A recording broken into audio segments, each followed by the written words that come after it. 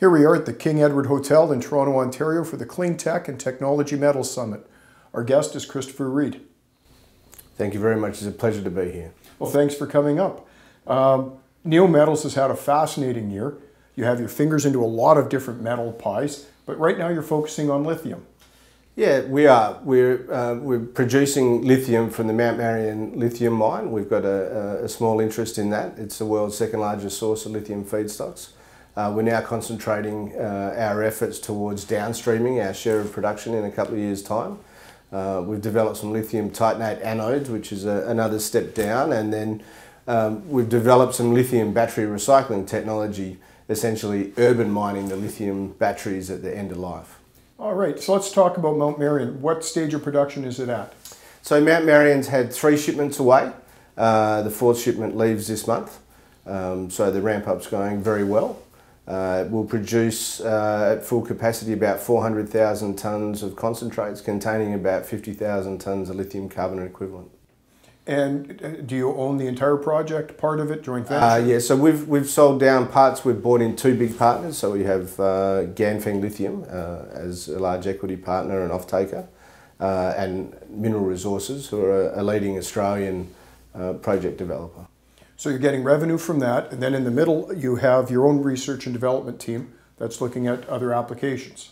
Correct, actually a lot of it's done in Canada. We have an R&D lab in Montreal. Okay. Yeah, that's initially we came to Montreal as part of the titanium project because Quebec has very large resources of hard rock titanium. Right. But yeah, we have a small facility down in Buffalo, New Jersey, where we do the lithium electrolysis. And that's the technology that we're hoping to commercialise to produce lithium hydroxide from our lithium feedstocks. You mentioned your titanium. You get some vanadium out of that as well, don't you? Correct. It's like the ones that you have at QIT. So it is predominantly iron, titanium and vanadium. So we're looking at recovering a titanium hydroxide as an intermediate product, but we will recover high purity vanadium pentoxide and iron oxide. Now, before we started with the cameras on, you and I were discussing the recycling of lithium-ion batteries. Right. And I'd always heard it was not possible to economically recover the cobalt oxides from the cathode in a lithium-ion battery. You tell me I'm wrong.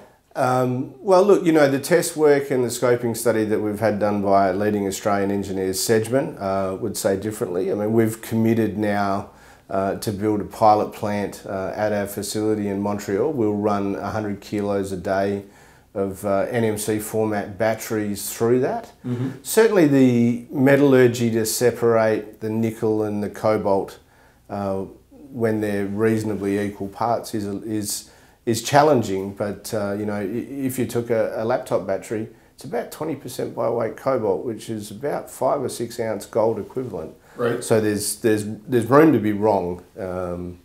Certainly the costs we projected to be less than $5 a pound, which is pretty good in the current pricing environment. Well, last time I looked, cobalt was $54,000 US a ton, which is about $24 a pound. Correct. So there is some margin for it. You have some margin there. And can you recover other metals as well out of the lithium-ion recovery process? The lithium has traditionally been tricky. The lithium's 3% of the value of the battery. The cobalt's obviously significant.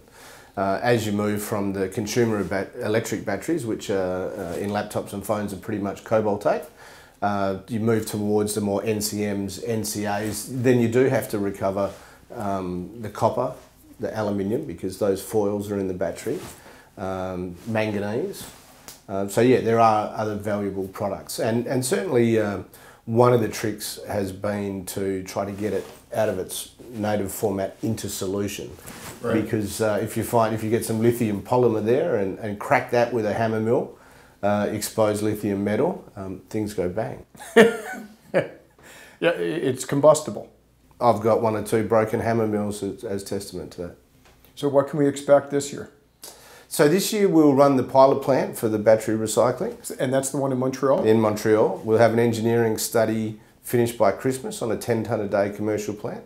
And then we are running a partner selection process. So The batteries, you can't move them a long way, so it's more of a decentralised sort of model. Okay. You could put a small 10 tonne a day next to... Sorry, is that because the cost of shipping them makes the costs too prohibitive? Not really the cost. I think there's a safety aspect.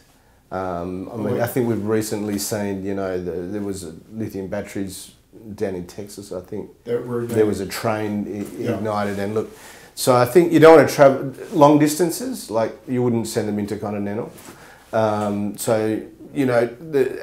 approach with the 10 tonne a day is you would put that at the plant where you made the batteries, because in the process there's spoils and off-spec product from the cathode, the cells, the packs of 10 or 15% of what you put in. So 10 tonnes a day is a good size for the larger battery plant. So that would otherwise be waste that you're recovering? You would have to put that through a complete different cycle, yeah.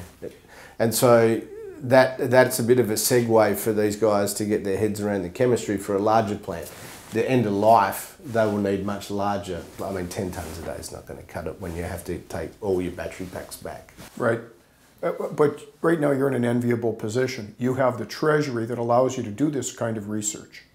Correct. We have got about 70 million Australian dollars in cash and investments. And I'm imagining you have a budget for the year. At the end of the year, you'll have cash in the bank left. Sure, plenty of cash. It's very, very hard to spend that amount. So we're looking at a well-funded R&D company that's in revenue. Correct.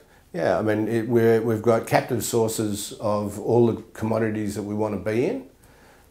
We've got processes that can enable us to operate down the bottom end of the cash curve, and that's the only defendable position you can take in the long run. It takes the risk out of the pricing cycle. Well, thanks for educating me. I learned a lot today, and I look forward to learning more from you over the next couple of days. Thanks for the interview. Bye. Cheers.